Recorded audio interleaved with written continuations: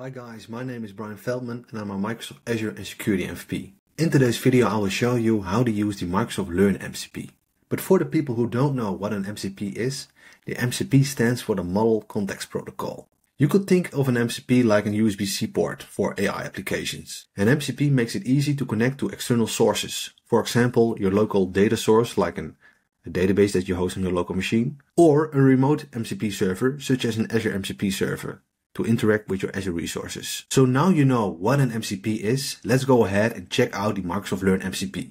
A time ago, Microsoft released an MCP for the Learn environment, which is a remote MCP server that enables you to interact with the Microsoft Learn documentation. In the backend, it uses a streamable HTTP so that you can fetch all the information from the Microsoft documentation. And in my opinion, it's very powerful. I use it to search for the latest changes, for example, of Azure Bicep. However, we need to configure our AI application to use the Microsoft Learn MCP server. So in this case, I'm using the Cloud AI application and I can go to the search and tool settings. And from here, I can add a connector. And then I will go over to the manage connectors. As you can see, we see all the native connectors that are available in the Cloud application. I also added the Lokka, which is a Microsoft Graph MCP. I will show you that in a moment. However, the Microsoft Learn MCP is not listed above. So what we now need to do is add the custom connector for the Microsoft Learn MCP. I just fill out the name, which is the Microsoft Learn MCP. And then I add the remote MCP server URL, which is the learn.microsoft.com/API/MCP. I will also add the URL in the description of this video. And for now, we click on Add. So this is it. We can see that the Microsoft Learn MCP is connected. We see the custom connector. And now let's check out and use the MCP.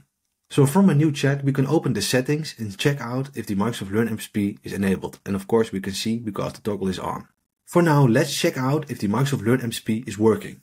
For example, I want to check the latest Azure Bicep changes in the documentation and list them in a table for clear overview, which makes it easy to understand.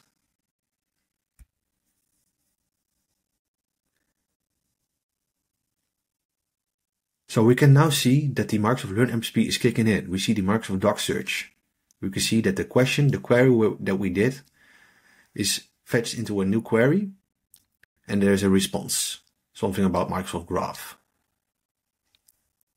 And because it found something in a new Bicep version, it's searching on the web to add more information.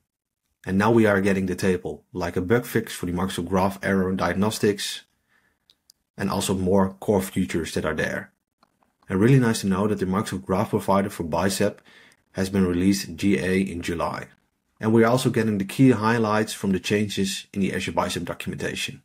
So this makes it really easy for me to ask the AI model, what are the changes? Instead going to the URLs, to the documentation, checking all the information out, and then getting the information clear for myself. Just in seconds, I get a table with all the information that I need. For the sake of this demo, I'm just starting a new chat every time so that I have a clear context of the AI model.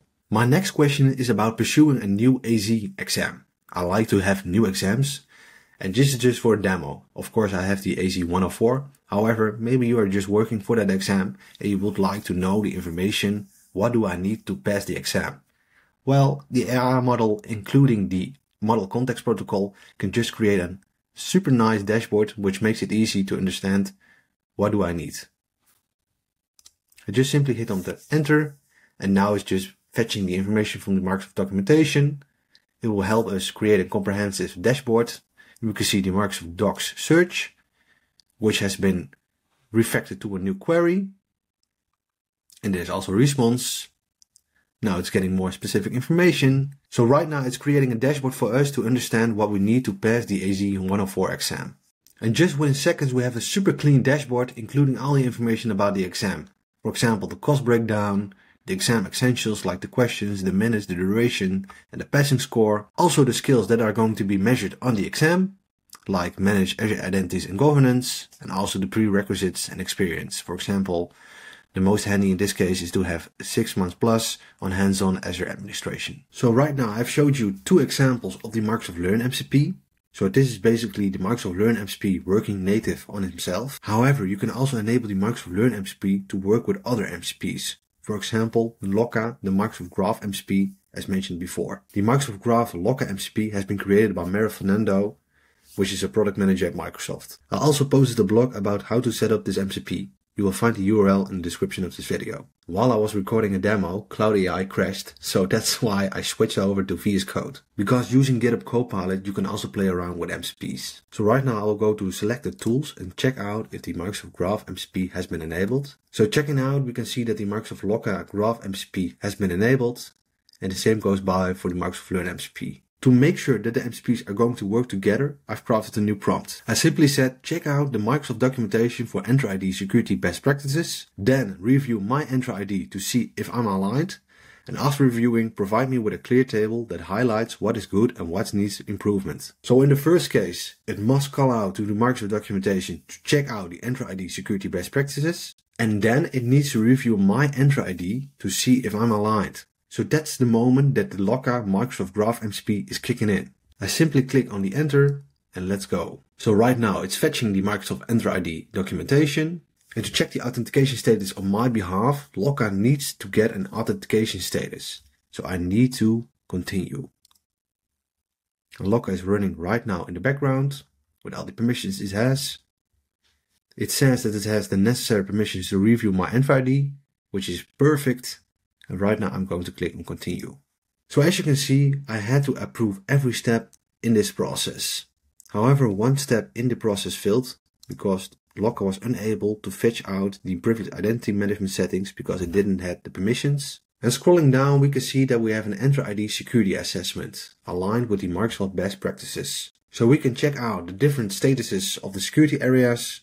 For example, the external access management is proper. However, we need to work on the legacy authentication because we don't have any dedicated policy to block legacy protocols. In my opinion, this is super powerful. We can use MCPs to work together to fetch information about systems, about documentation from Microsoft, and then combine them together to get a security assessment.